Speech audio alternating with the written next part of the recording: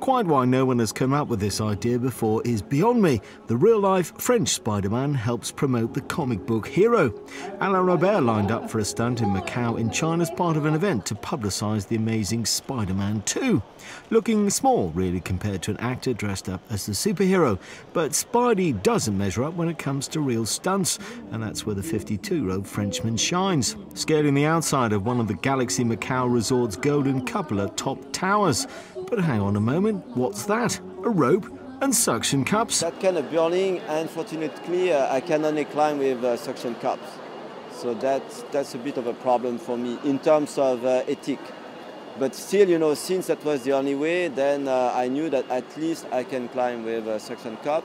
Practically cheating for Robert, who normally climbs with nothing more than a bag of chalk. And at a mere 33 stories, the building is fairly small for the human spider. He has scaled the world's tallest building, Dubai's Burj Khalifa, at nearly 830 metres. Still, this climb with its own problems. The weather was so it was a little bit rainy, so it was making the surface a little bit slippery. I got problems also at the top, climbing the cupola. A few times I was sliding, and sometimes that was a little bit difficult.